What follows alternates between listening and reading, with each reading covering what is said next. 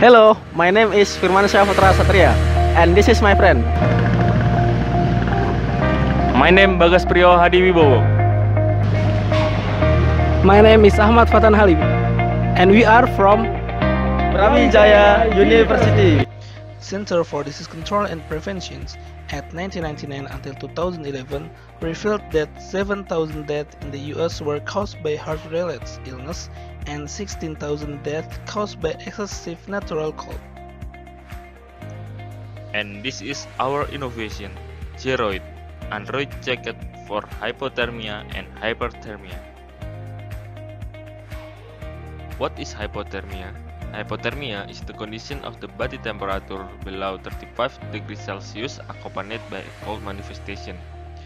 If the body temperature below 36.5 degrees Celsius, the warmer inside the jacket will active automatically until the body temperature going to normal again.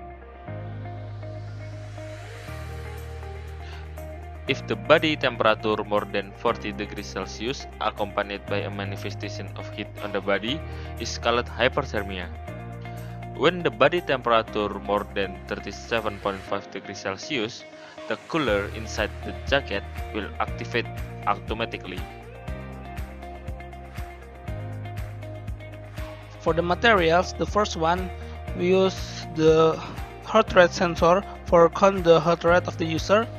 And then we use the flame resistant and waterproof jacket.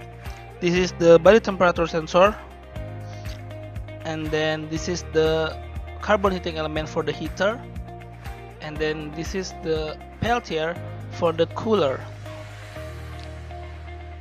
This is the controller and the switch for use the controller.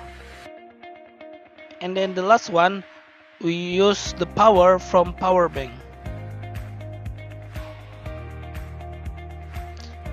This is the feature of the J-ROID jacket.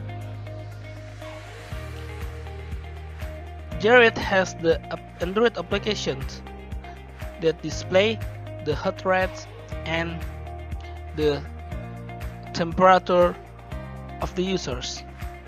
In emergency condition, this application can use as the panic button.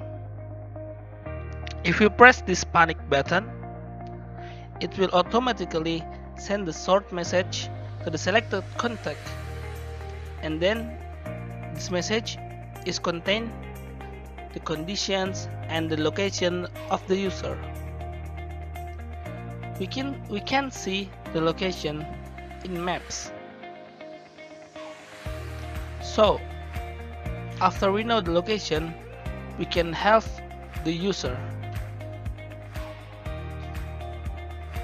Thank you for watching this video.